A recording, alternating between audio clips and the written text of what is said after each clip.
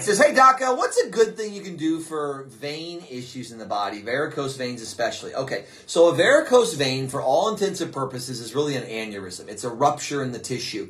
And hemorrhoids fall under there. Aneurysms would fall under there. They tend to be more arterial in nature. But it's in that plumbing system, right? And the walls have gotten a little weak. They've gotten bulged, too much pressure, etc. The key to it is get the pressure out. So there's lots of things you can do. White willow is an excellent, excellent plant that aspirin eventually was made from back in the day. It doesn't have all the side effects that aspirin does. You don't have the concentrated product. You get a natural blend. So it's a nice thing you can do. But you want to do physical things as well.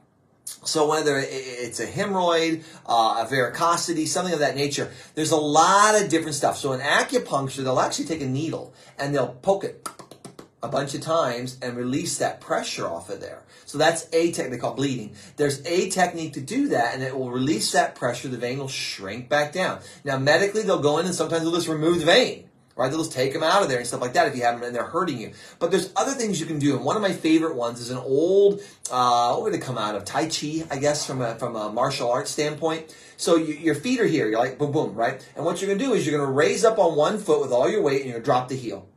Raise up on one foot, drop the heel. Now, you don't put one leg in the air. You keep them kind of down, but all the weight goes on one, you drop. All the weight goes on the other, you drop. And you always drop the heel, drop the heel. You want to repeat this about 36 times, okay? So each heel has to hit the ground 36 times.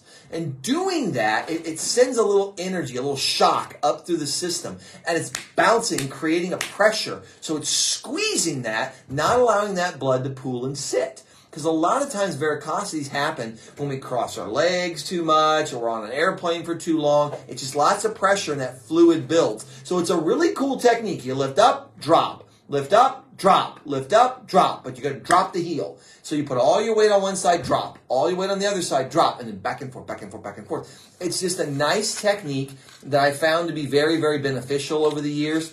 I'm trying to get my papers all separated here.